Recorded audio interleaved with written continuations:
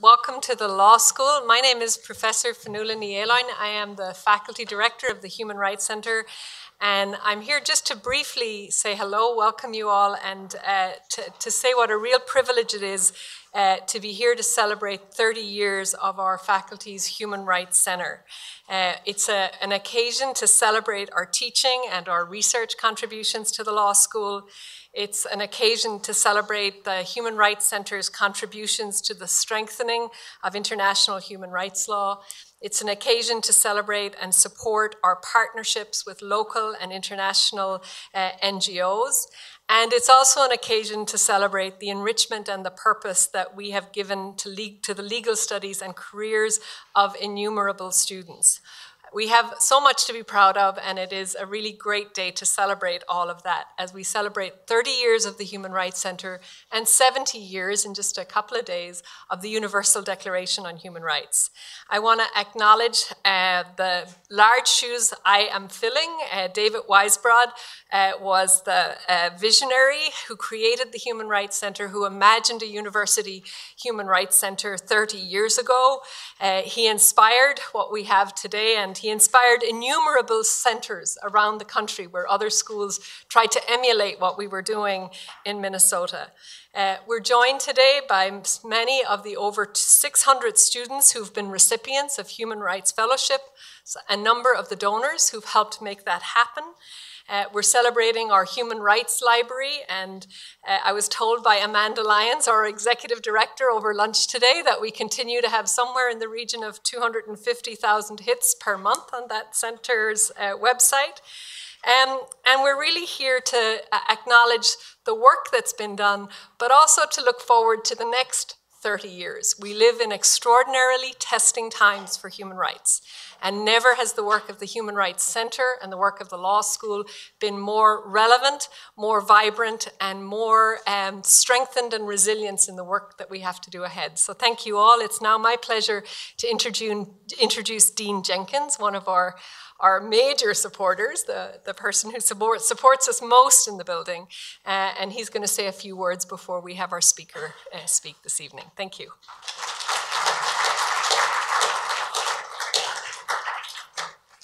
Good afternoon. It's my pleasure to warmly welcome everyone to this year's Kellar lecture. First, before I do that, though, on this occasion, I do want to offer my sincere congratulations to the Human Rights Centre on its glorious 30th anniversary. And that includes all staff and faculty and students and partners, past and present, and a sincere thanks to its donors and supporters, and a hearty congratulations to its past and current leaders, particularly founding director and Professor Emeritus David Weisbrod, current faculty director Fionnuala Ní Éileáin, and current executive director Amanda Lyons, class of '09. We are so thankful, we are so proud of your work and your legacy. So please join me in giving them all a big round of applause.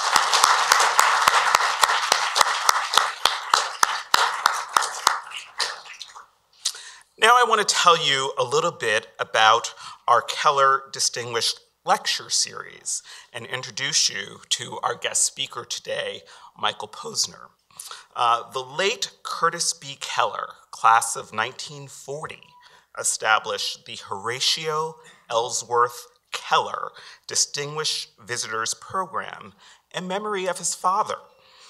In keeping with his father's interest, Curtis Kellar's desire was to support an interdisciplinary lecture series at the law school that would connect emerging issues in the law with other disciplines, such as art, literature, science, and public policy.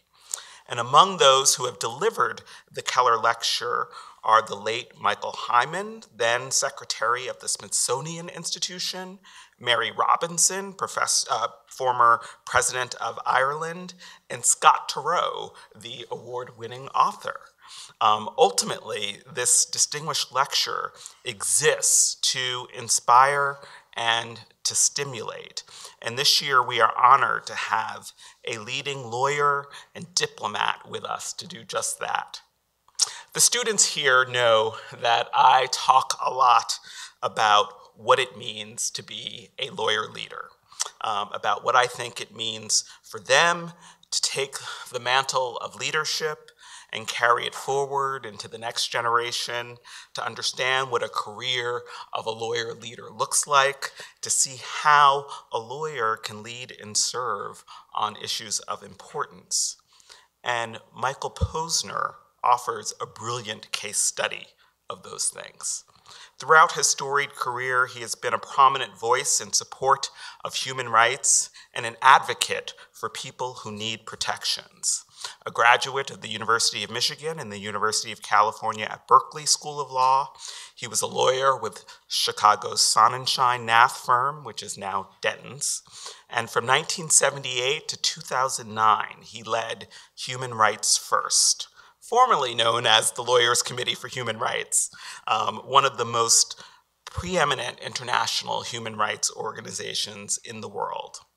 In that role, he helped promote the passage of the Refugee Act of 1980, the Torture Victim Protection Act of 1992, and the Rome Statute, the treaty that established the International Criminal Court.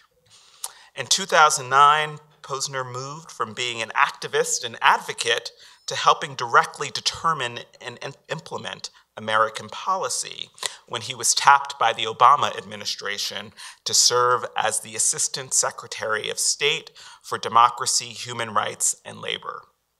In that position, he was a key negotiator in the US-China human rights dialogue, led efforts to support internet freedom across the globe, and engaged in strategic initiatives that linked national security with economic, social, and political rights. Since 2013, Assistant Secretary Posner has been Professor Posner. He joined the faculty at NYU, particularly at Stern School of Business, as the Jerome Kohlberg Professor of Ethics and Finance, where he is also the director of their Center for Business in Human Rights. It's the first ever human rights center at a business school.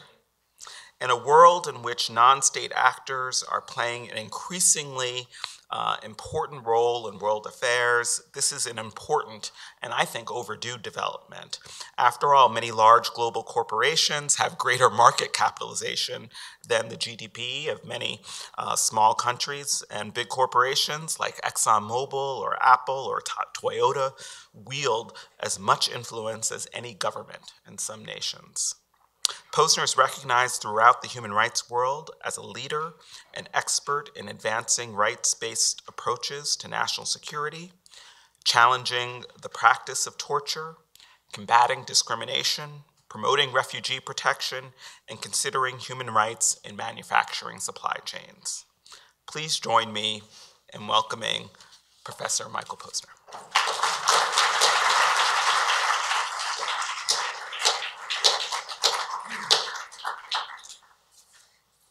Thank you, Dean Jenkins, for those really kind words. I'm thrilled to be here.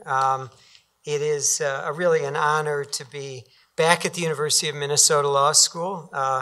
The immediate occasion, as Finn said, is both the celebration of the 30th anniversary of the Center for Human Rights Center, but also the 70th anniversary of the Universal Declaration. I'm going to say more about that in a moment. But I'm really thrilled to be back here in the Midwest. I am always going to call this part of the country home. I grew up in Chicago.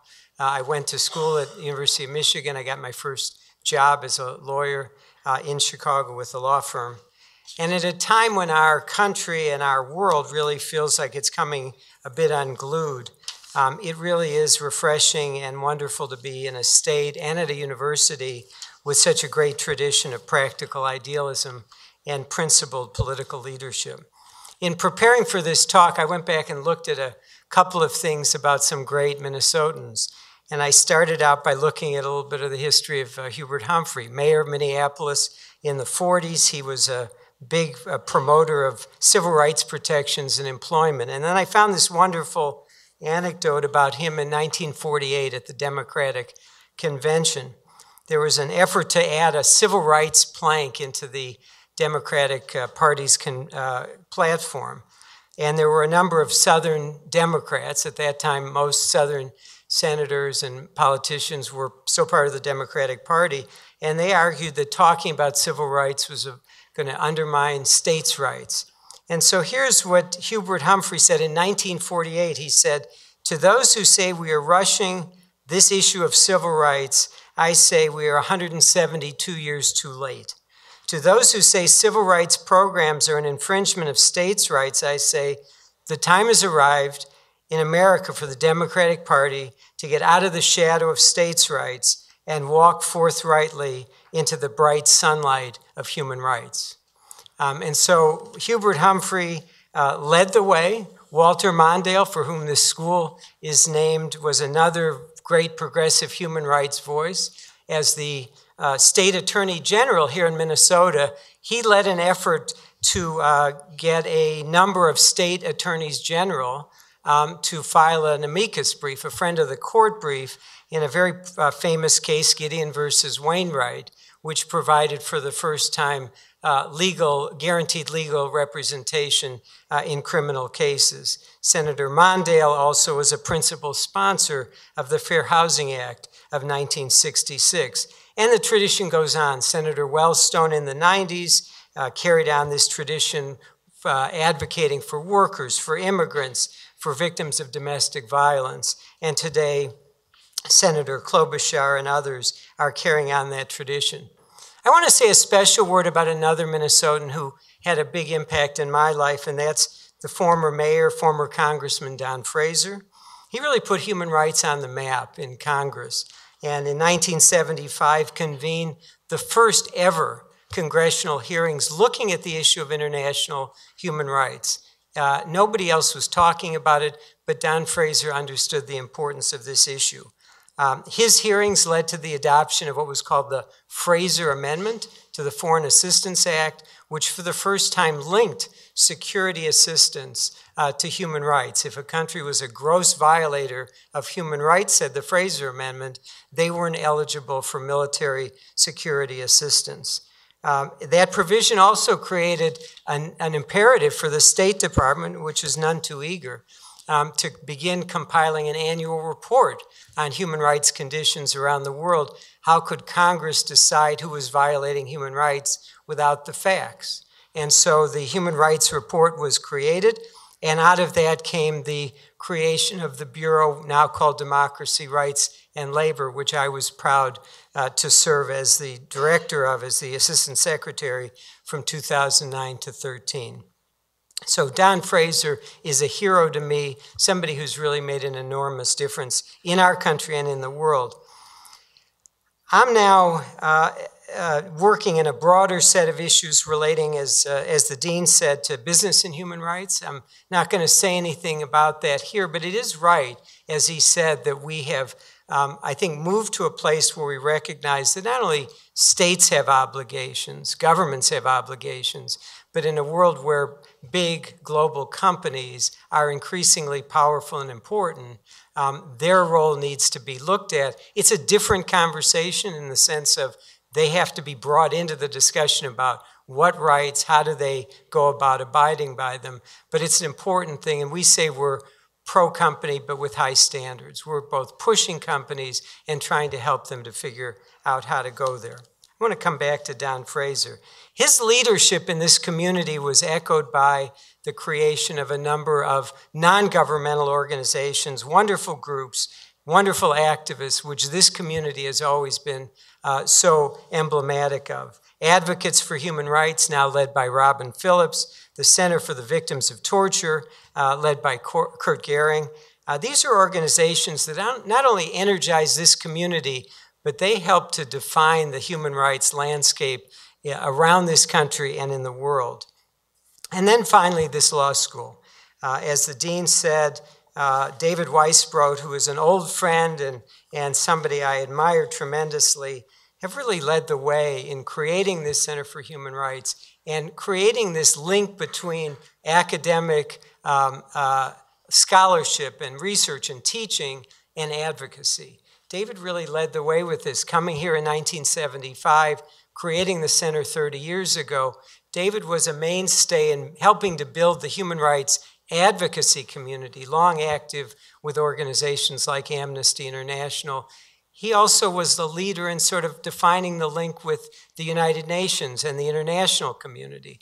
And as Finn mentioned, also in providing the academic and activist support by creating an online library, which really led the way ahead of his time. So David, I salute you. You really have been an enormous role model for so many. In the early 1980s, I was asked to come up to Yale Law School to help set up a law clinic there. And we looked to Minnesota and what you did here. It's a very important part of this school and an important part of the history of the human rights movement in this country. Thank you for all that you've done.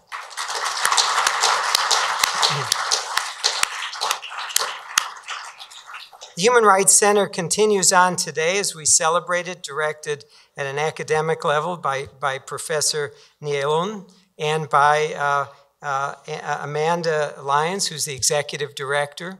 I've known Finn for many years. We had the privilege of teaching together at Columbia Law School in the 1990s. We also were side by side in the struggle for human rights in Northern Ireland in the period before, during, and after the Good Friday Agreement, which is an amazing, we were talking at lunch about the need to find models of where human rights advocacy pays off.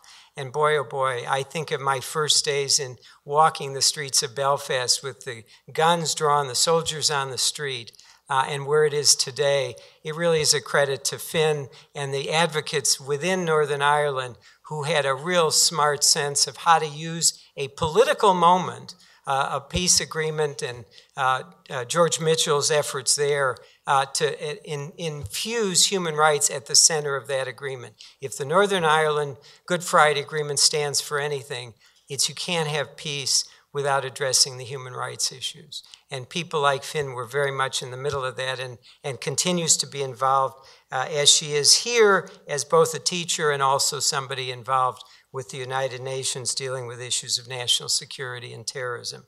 I also want to just pay a special tribute to Barb Fry, who's been a great part of this community for so long, both as an advocate with Minnesota Advocates here at the law school, and now really promoting a approach that cuts across different parts of the school, both with undergraduates, the Humphrey School, and the law school. So this is a very special place. You all don't realize it, but every place is not like Minneapolis or Minnesota. So hold on to it. It's really important what you've done and what you continue to do. As we celebrate the 30th anniversary here, let's also look out at what's happening in the world and this celebration recognition of the 70th anniversary of the Universal Declaration of Human Rights. The UN was founded, as everybody knows, immediately after World War II, a disaster for our world. 65 million people were killed. We had the Holocaust, 6 million Jews and hundreds of thousands of others killed because of their religious belief or their sexual preference or their ethnicity. The world recognized, the framers of the UN recognized the importance of human rights. The UN really is built on three pillars. One is security, so collective security. They built the Security Council around the notion we ought to keep governments from fighting with each other. Second is development. What Franklin Roosevelt said, necessitous men are the things in which revolutions are built.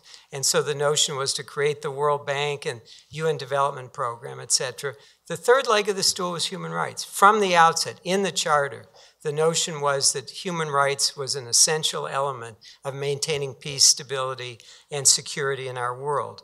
And the UN was smart enough to identify a spectacular leader, Eleanor Roosevelt, the widow of FDR, who became the first chair of the Commission on Human Rights. Over 2 years, she was the main driving force of this Universal Declaration. And she did it in a way that in 1948, in December, 70 years ago, almost in a few weeks, the Universal Declaration passed 48-0 with 8 abstentions. She called it a Magna Carta for all mankind. I think it's the most important document of the 20th century. Universal Declaration broke new ground in two ways. One, it universalized the notion of rights. What do I mean by that? What it said was that we all have rights by virtue of our humanity.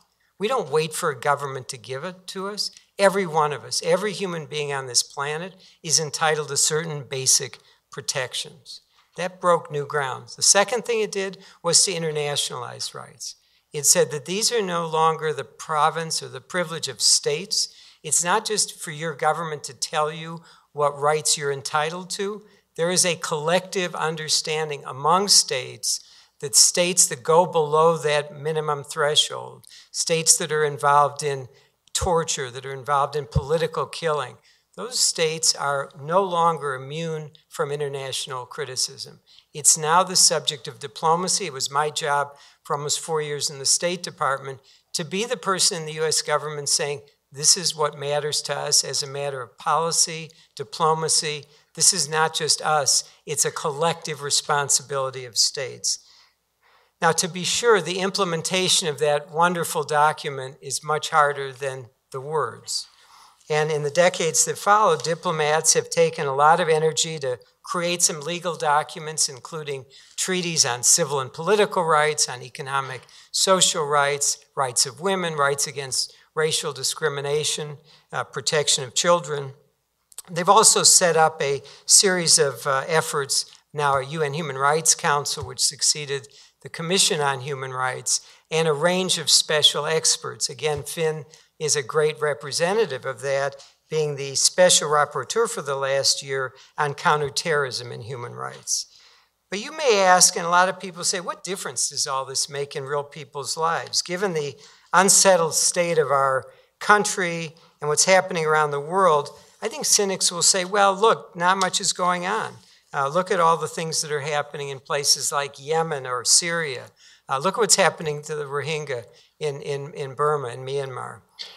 So I'm an optimist by nature. I always think the glass is half full, but I also live in a world where data and facts matter. And I think the facts point to the progress we've made over the last 30 years. When David and Weisbrod and I were graduating, we both went to University of California at Berkeley. He graduated a few years before me, but not many. We looked around the world, and almost every government in Latin America was run by a military. We looked around the world, and South Africans were living under apartheid, a government-sanctioned racial discrimination. We looked to Northern Ireland, where a society was engulfed in violence, the Troubles, where two religious groups were at each other's throat. We looked at the tens of millions of people living under a repressive regime in the Soviet Union, including many tens of thousands who were detained in the brutal gulags. And in places like Uganda, where I did some early work, Cambodia, we saw governments, dictatorial leaders engaged in mass violence and even genocide. When I look at the way in which we deal with these issues today, I see a real difference. Today, with the exception of North Korea, there isn't a country on earth where there are no indigenous human rights advocates raising these issues. In the 70s, when I looked at Idi Amin's Uganda, there wasn't a single human rights group in Uganda. In fact, there wasn't a single human rights group in sub-Saharan Africa outside of South Africa and what was then Rhodesia, now Zimbabwe. Many of these people today work in very dangerous environments. God knows a lot of governments are trying to snuff them out, but they continue to advocate for the most vulnerable people in their societies. Over the last 40 years, there's really been a sea change in the international, local, and global response to human rights abuses in which these activists have played a crucial part. My response to the cynics who say that look at Yemen, look at Syria, look at the Rohingya, is that working on human rights is not a sport for the short-winded. It's a marathon, it's not a sprint, and perhaps it's even an ultra-marathon with no clear finish line. But the repetition of tragic abuses should motivate us to do more, not wave the white flag of despair. Which brings me to my final topic, which is what do we do now as in trying to continue the advance of human rights in the face of the current retreat of U.S. leadership in the world. Here I want to make 3 simple points. First, we must continue to make the case that America's values and commitment to human rights and democracy also advances our other national interest. Early in his brief and I would say unsuccessful tenure as Secretary of State, Rex Tillerson gave a kind of bizarre speech to the Foreign Service officers gathered in the Atchison room in the State Department, in which he said, we have our interests, which are economic and security, and we have our values. And he went on to say in these words, which I still marvel at, he said, our values create obstacles to our ability to advance our national security, our economic interests. There was almost a gasp in the room as people heard him saying this. It's wrong on several levels. It assumes mistakenly that things like freedom, dignity, and the prohibition against torture are American values alone. These are global standards. These are global standards right now. People who are on the receiving end of torture can tell you, and everyone will tell you, that they have an imperative not to be abused by their own leaders. Their authoritarian leaders may say something else, but the people who are in the midst of this understand the universality of human rights norms. It's also the case that democratic rights-respecting states are this country's closest allies. They're our best trading partners, and they're the strongest allies in our fight against global terrorism. Second, we must push back against the president's rejection of an international legal order that the United States has led in promoting and promoted over the last 70 years. The United States is the largest, the biggest, the most important beneficiary of the post-World War II economic political order. We helped create the institutions like the UN, like the World Bank, the Bretton Woods agreements. We help promote organizations like the UN High Commissioner's Office for Refugees, the Refugee Agency. We help promote the humanitarian standards of the Red Cross. We have been at the center of that in a way that's both helped the world and helped our own security, stability, and prosperity. When dealing with human rights, climate change, national security, or governance, the U.S. Policy today based on America First is both counterproductive and wrong. It fails to address these global challenges, and in the end, as I say, it undermines our own best interest. My friend and former colleague in the State Department, Harold Koh, who was the dean, is now a professor at Yale Law School, has just published a book entitled The Trump Administration and International Law. He describes this retreat in the following ways. He says, wherever possible, the administration's approach is to disengage from globalism, undermine international institutions, and resign from global leadership. Professor Koh's broader thesis is that the United States has played a central role in developing what he calls the transnational legal order, which has made us and others stronger. This order deserves our support, and groups like the University of Minnesota Center on Human Rights need to be part of that fight. We're fighting for the soul of American policy, American foreign policy, and domestic policy based on law, rule of law, and our values. My final observation relates to the treatment of refugees and asylum seekers, something that I've been involved with for a long time. There are now more than 65 million people in the world who are either displaced by armed conflicts or breakdowns in order in their societies. Since World War II, the United States has been the singular leader on refugee protection, inviting in, supporting, protecting literally millions of people who fled from Hungary, from Cuba, from Indochina, Soviet Jews, and the like. Our countries offer generous support to the UN Refugee Agency that leads this international effort. What we have now is an administration that is trying to undermine and really turn its back on that leadership. Last fiscal year, which ended end of September, we took only 22,000 refugees from the whole world. We took less than 500 from 6 countries, Syria, Iran, Yemen, Sudan, South Sudan, and Somalia were among the most desperate people are fleeing persecution. By contrast, 2 years ago, we took 84,000 refugees. That's 4 times as many.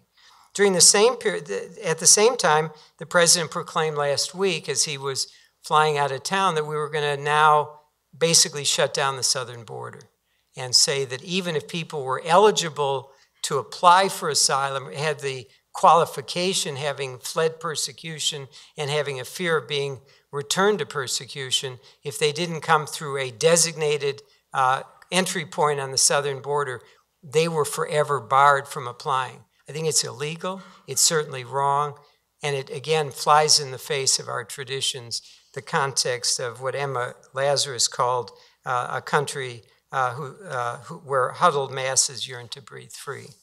So I conclude by saying, as we can commemorate the 70th anniversary of the Universal Declaration, the 30th anniversary of the Center for Human Rights here, we must remember and celebrate both how much we've accomplished. We've accomplished a lot, but also double down in understanding the great challenges that remain, and especially right now when these values are being challenged.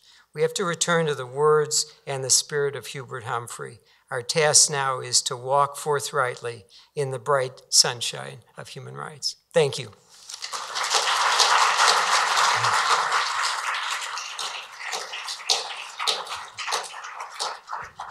All right, I'm eager to hear your questions. You've heard enough from me. So just to say, we are live streaming, and because I'm going to ask you to shout out your questions, I'm actually going to be the interpreter. I'm going to restate the questions so that our live feed can pick them up. So there are lots of my students in the room, so I'm watching you all. Let's have some questions if there are any. Yes, at the back.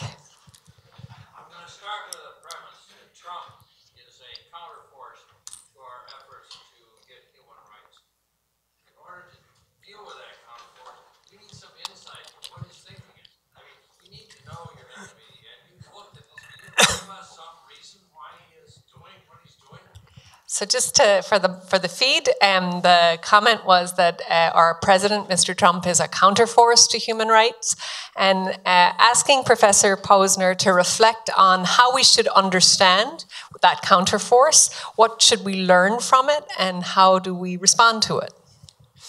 So I'm going to make a confession. I didn't vote for the president.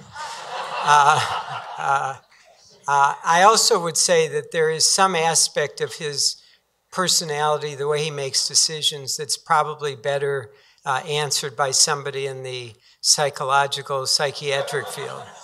There's clearly some things that are just irrational, at least to me.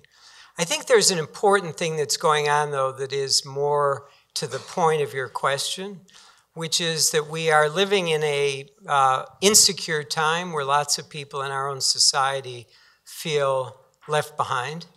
A lot of what resonated, a lot of what allowed the president to be elected was both fear and anger.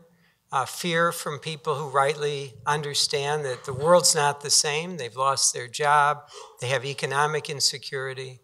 Anger that there's a greater a disparity between rich and poor, a sense that the system isn't working for them. So as much as I think his prescriptions are not real or honest, I think the things that underlie a lot of the support that he got are things that we ignore at our own peril. This is a very challenging time for this country. We have very, very rich people who've done incredibly well. We have a lot of people who've been left behind. And we've got to find a way, to work better together across party lines, but we've also got to find ways to address the changes in the workplace. It's not so simple. I don't think it's as simple as, the Trans-Pacific Partnership stole jobs. I think it is more, there's profound things going on in our society economically, and I think it's imperative for Democrats and Republicans to be very attentive to those changes and try in an honest way to deal with them. Yes, go ahead. Actually, sort of going off of that last point there about the economic trends, Yuval Harari, the historian, he talks about a future where humans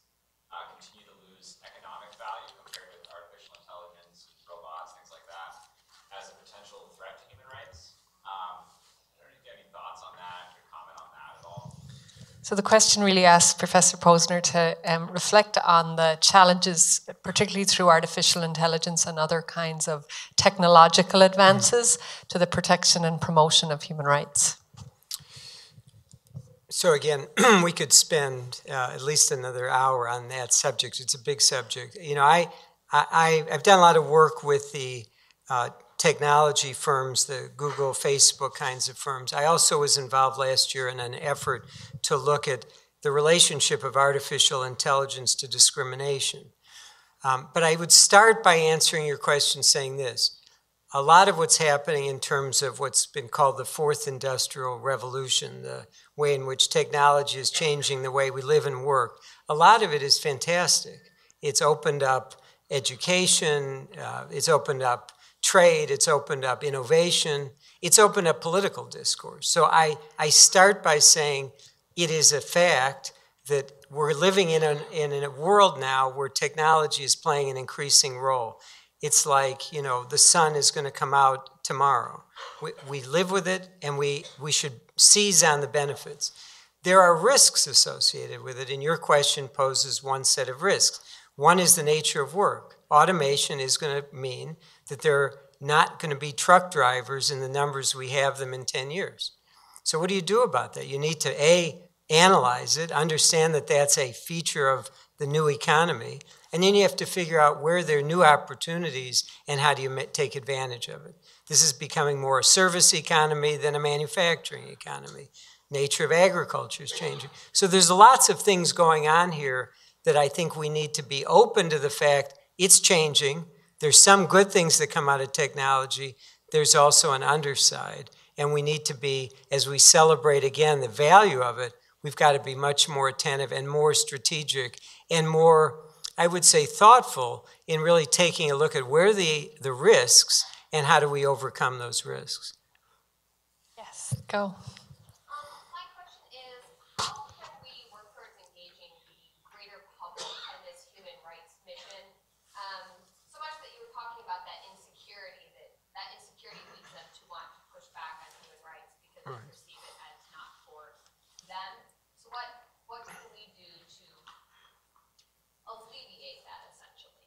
So Taylor's question is really, how do we engage the broader public in securing human rights, particularly given your comments about the great insecurities that people are feeling at this moment? We were talking at lunch, actually, about I would say the failure or the weakness of the human rights community, human rights activists, including me, to celebrate or to articulate in clear, understandable terms the wins we've had, the value we've achieved. I mentioned the Northern Ireland example. It's hard to walk the streets of Belfast or Derry and not understand it's a very different place than it was 25 years ago. Most Americans, that's an abstraction.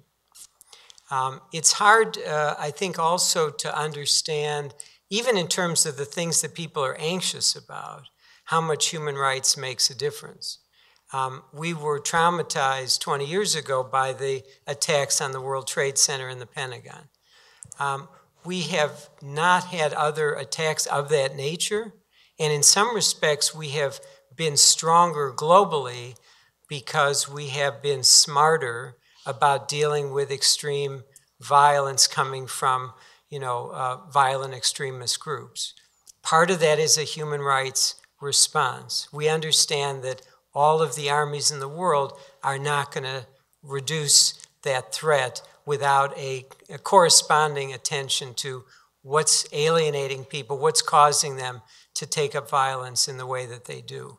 So I think there are two things. We need to be clear about the places where what we are doing and what we have done has made a difference. We need to celebrate that and amplify it to people who say, what does this matter? And secondly, we have to make real arguments that people in their lives benefit from a rule-based, law-based, human rights-based system which makes them more secure and makes their lives better. Sure. Yes, go ahead. I was intrigued by your comment around other than North Korea, and then you went on to talk about the rest of the world. Two-part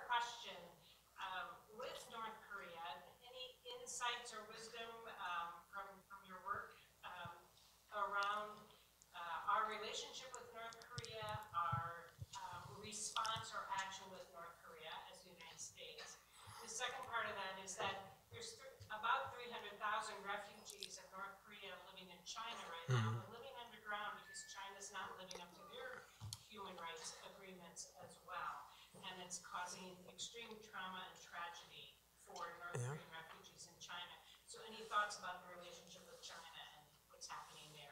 So our question really picks up on Professor Posner's comment about North Korea really being the last completely closed society in the world, and asks him to reflect, first of all, on his own experience of working as a diplomat in the context of North Korea, insights into North Korea, and then secondly, to address the precarious position of North Korean refugees or persons who have left the regime in China, many of whom are living underground and largely invisible.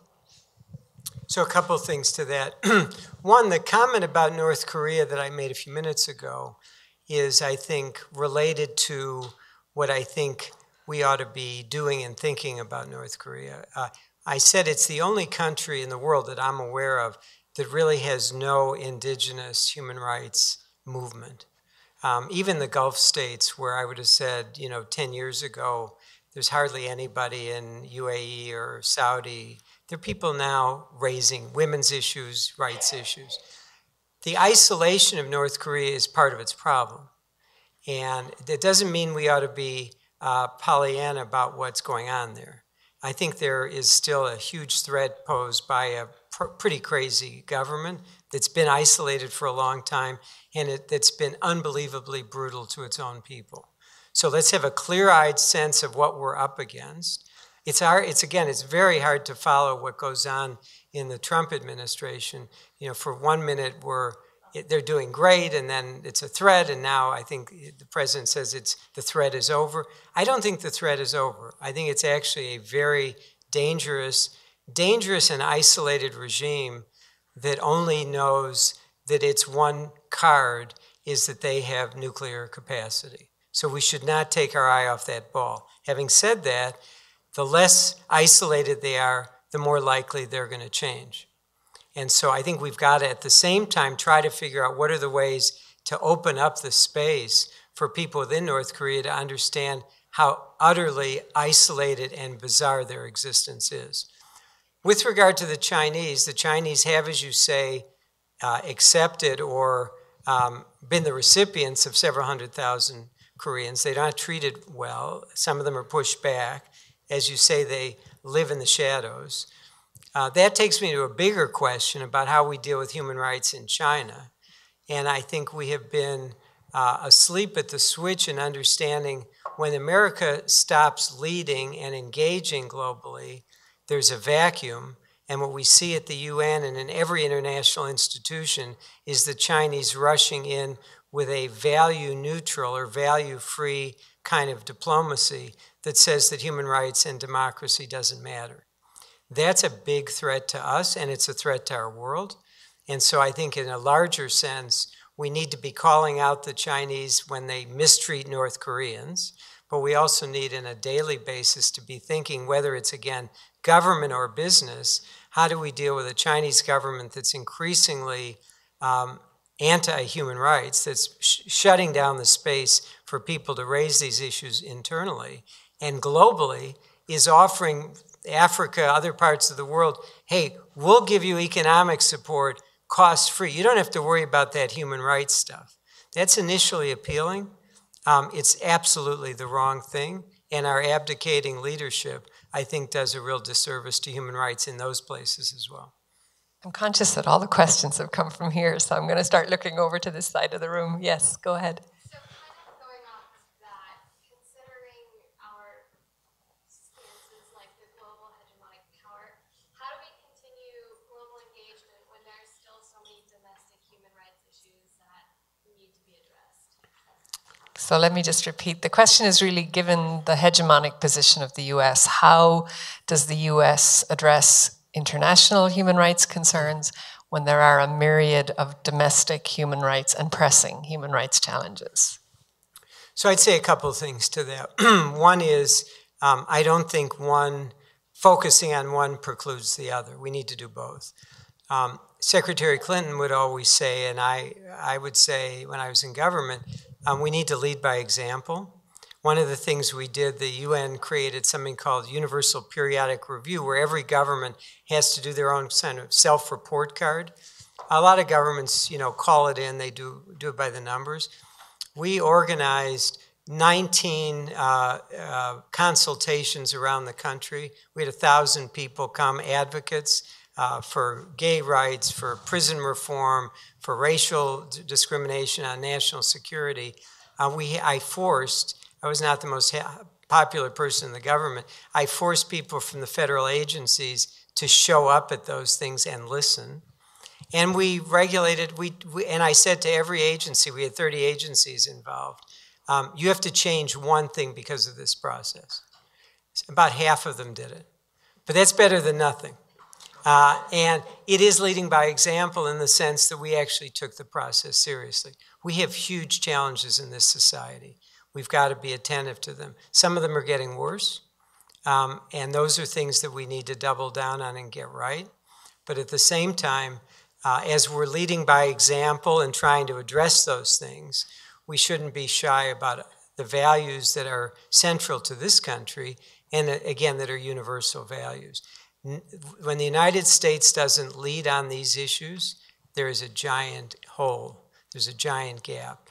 And we need to be mindful of what's happening in places like Egypt or Myanmar, the Philippines. All over the world, things are happening that are not good. And the absence of strong U.S. leadership on human rights is having a cost. Yes, right here. Strategies have been seen that are effective to bring human rights values into the corporate structures. I mean, is it the individual, like Nelson here in Minnesota? Is it some outside, thing that occurs? Is it government, or is it just customs? The question from Sam is, what has been successful in integrating human rights values into corporate settings? So this is what I do in my day job. What we find is that there's, I would say, a growing public attention to how corporations, especially global corporations, are operating. So we've moved out of the place where, 30 or 40 years ago, a big global corporation would source, manufactured goods or farm, crops or whatever, minerals somewhere far away in the world and nobody would know about it. Companies live in a global fishbowl now. Again, the internet, another value of new technology and communications, people immediately know what's going on out there. I think of a company like Barrick Mining that was operating in Papua New Guinea 5 hours away from wherever you could find an airplane. And they just assume nobody is going to know what's going on in that gold mine. Well, somebody showed up with a cell phone and they put it online and all of a sudden there's 500 people standing outside their headquarters in Toronto. And so companies are now mindful of the fact that these are now globally important issues and they affect them. So one side of what motivates companies is brand reputation. They don't want to be Barrick Mining. And by the way, Barrick has taken that negative experience and done some very useful things. But companies are mindful of the fact they don't want the spotlight on them, and so they're trying to figure out what do we do to mitigate the risk. The other side, which is to me more interesting, is the affirmative side. And I deal a lot with companies that are really trying to do the right thing. And what they tell me is that even though investors are telling them to, maximize quarterly returns, they're trying to build a culture in their companies where young people want to come and work for them. They feel proud to work for them. They want to work in a place where they have lines of suppliers that are reliable, where there isn't turnover, where there's high quality. There are a range of affirmative things that go with being a good company. So I think it's some combination of avoid the negative, accentuate the positive. But I'm quite optimistic, actually, that the world is moving. I said at a lunch I did here, Millennials and women are now a bigger part of our economy. Women are going to control individually more than men within a few years as individual investors. Millennials will control $30 trillion in the next 20 years. Every survey shows women and millennials care twice as much about issues of environment, human rights, labor, as old white guys like us. Andy. I had a question that's directly connected to Sam's, which is how do we get these big multinational corporations that have so much power and so many resources to go to the next level, which is not only incorporating human rights, but in working in the movement toward human rights, becoming engaged to changing what the climate is now? So I'm just going to ask Andy, one of our alumni, questions, and a human rights advocate in the community in her own right. Just to focus on this question of how do we get corporations to internalize these values? How do we move that needle? So a lot of what we're doing focuses on how big companies make money. What's their business model? And I think that's the place to start. I'm less interested, although I think it's noble and wonderful that a lot of big companies have foundations, they do charitable work, they work in the community. That's all fine, but that's on top of what they have to do, what I think they have to do. They have to look at their business model, what's their main way of making money, and what are the human rights challenges that are inherent in that system. And the way then you start to have a conversation is this should be a business driver. And what companies know, I'm in a business school, I see it all the time. Everything that's a business driver, there's a standard, there's a metric, there's a way of evaluating it. People's jobs depend on meeting the metric. And so it's called Parsons' Law. Everything which is measured improves. Everything which is measured and becomes public improves exponentially. We need to go from having broad conversation about what business does to look at every industry. What are the human rights challenges affecting the tech sector or manufacturing or the extractives? What are the 3, 5, 8 things that really matter? Let's have a standard. Let's set some metrics. Let's evaluate it. Companies need to work together in a particular industry. We're just at the beginning of this, and I could maybe afterwards give you some examples where we're starting to see this work. Apparel industry has been out front on this, actually. But because they've gotten a lot of bad publicity, they've sort of rallied around it. But I think there's really room for businesses to take this as a business priority and achieve a lot more than we're seeing now. Yes, Sam. When would you be announcing your candidacy for president? Sam wants to know, one of our 2L students wants to know when, Mike, you're going to run for presidency. I get to run your campaign, by the way. We're old friends, you owe me. I think I'll pass on that question. Any other questions? Yes, go. That's something interesting about women and millennials, and you said people care about issues of the environment and human rights, which sound like they were two different things. So I'd love to hear your perspective on the right to clean water, to clean air, and to what extent, since the Universal Declaration of Human Rights was adopted, how has that changed to encompass a right to a healthy environment, especially given that the science has caught up, that we understand better how our individual actions are actually impacting a right to a healthy environment worldwide. So the question really focuses on the distinction, at what sounded like a distinction, I don't think it was, but a distinction between millennials and interests of millennials and women around particular issues, and really asks you to focus on this question of other generations of rights, particularly environmental rights. How does the Universal Declaration speak to those rights, and what do you see happening in that space? Yeah, so I'm glad you asked that question. I put the two together wearing a kind of investor lens, because the investment community has now discovered what they call ESG, which is environmental, social, and governance. It's really E and S because G, good governance, that's what corporate lawyers do. Every company understands they have to have good governance. So the two new relatively new additions to the conversation are environment and social. Social is a bit ill-defined, but it includes human rights and labor. I agree with entirely the thrust of your question. There's a big overlap between the environmental agenda and the human rights agenda.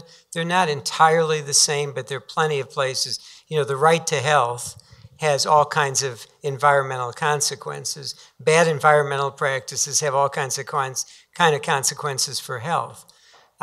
It's also true that a lot of environmental degradation occurs in poor neighborhoods, among people who don't have the ability to advocate for themselves, and their things are not dumped, in Scarsdale, New York, or Edina.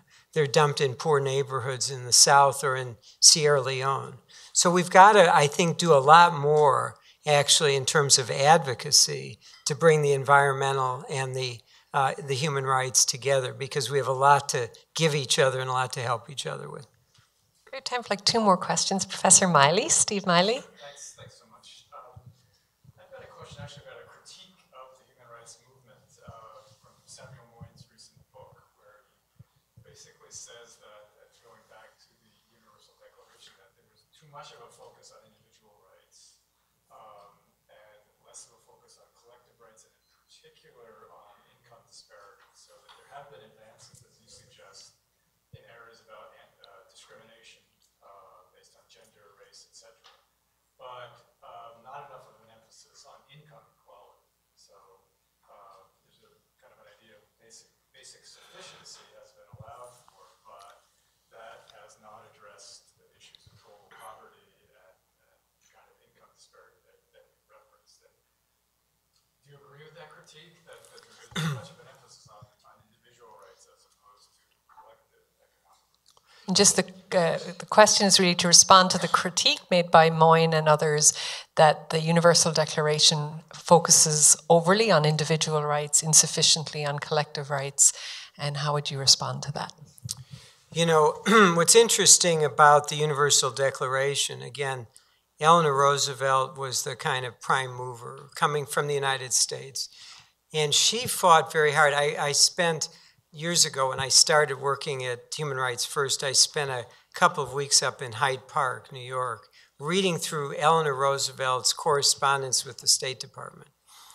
And there were a lot of people in the State Department who took a very American constitutional view and said human rights is the right to free speech, it's the right to due process, it's all of the things that we have in the Constitution.